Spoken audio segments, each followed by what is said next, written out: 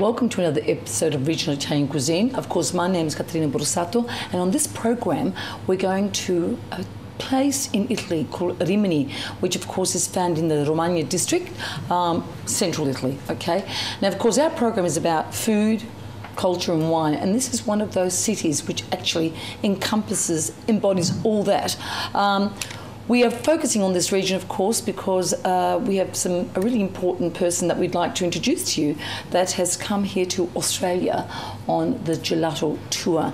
And of course, lots of great things happen in this town. Of course, it is the town, of course, of Federico Fellini, put it on the map, but the wonderful gentleman called Alessandro Piccinini, who hails from this region, representing one of the organisers there, is going to tell us a little bit more about this terrific spot. Allora, what an amazing festival. I would like to introduce you to Alessandro Piccinini. L'ho detto giusto? Yeah, perfect. Yeah, who's come here from Italy, and he's one of the main people behind the amazing Gelato event, yes? Yeah, Gelato World Tour, reorganized together, Rimini Fiera and Carpigiani with Mac3 and then IFI.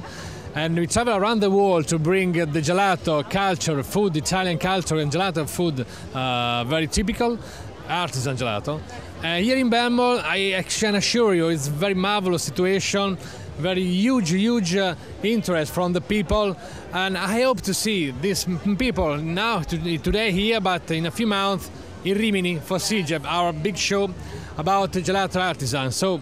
Yeah, the very big importance is the difference between ice cream and gelato artisan.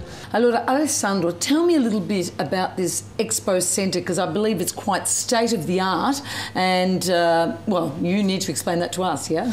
Yeah, it's very impressive, very big and very useful. Try to think that when you visit the show, when you visit an expo centre, yes. The very important thing is that you can come inside the expo center and visit without no problem, so you don't need to go out, in, out. Rimini Fiera is like, as I was going to tell you, it's a dining room. You can go inside here, visit the show without no problem, you cannot have, you don't need to go away again, or go outside. You stay inside the expo center. How big is it? Like, give me an idea. Oh, you have 109,000 square meters to expo. So right. Like very big space for you if you organize something there. Yeah. We organize roughly 30 events during a year. We organize a lot of events, but not solely for food. Right. We organize a mechanical show, environmental show, wellness show, food show. Yes. We organize a very particular show about tourism.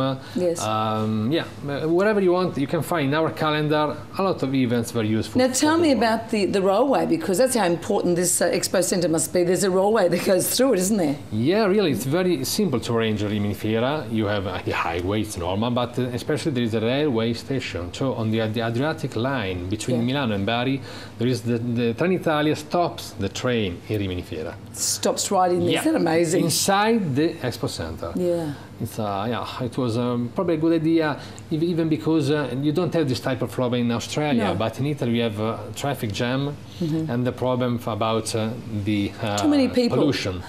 So stop your car on the garage, pick the train and come up. And that's the way to do it. Yeah. Oh. Now tell me, what was the reason that you chose Melbourne as because it's the first time that you've had this World Gelato Tour outside Italy, correct? Just a few words about Gelato World Tour. With Carpigiani, we decided to do Gelato World Tour. And Carpigiani is a company that manufactures machinery, is that correct? Yeah, one of the most important around the world. Yeah. So, with Carpigiani, Rimini Fiera as partner, with Mac3 and IFI as sponsor of all the project, we decided to go around the world to present the gelato artisans. Right. So we began last May in Rome, May 2013 in Rome. The second stop was in Valencia, and now here in Melbourne. Wow. Yesterday we finished the Gelato World Tour here in Melbourne. Successful, completely. It was crazy, wasn't it? Full of people. Lines and lines and lines of people. So, you're quite happy, and the next step will be Dubai. Dubai, wow. So, we move around the world. That's amazing. Oh, wow. Well, we're going to go to a short sponsors break, and when we come back, we're going to talk more about gelato.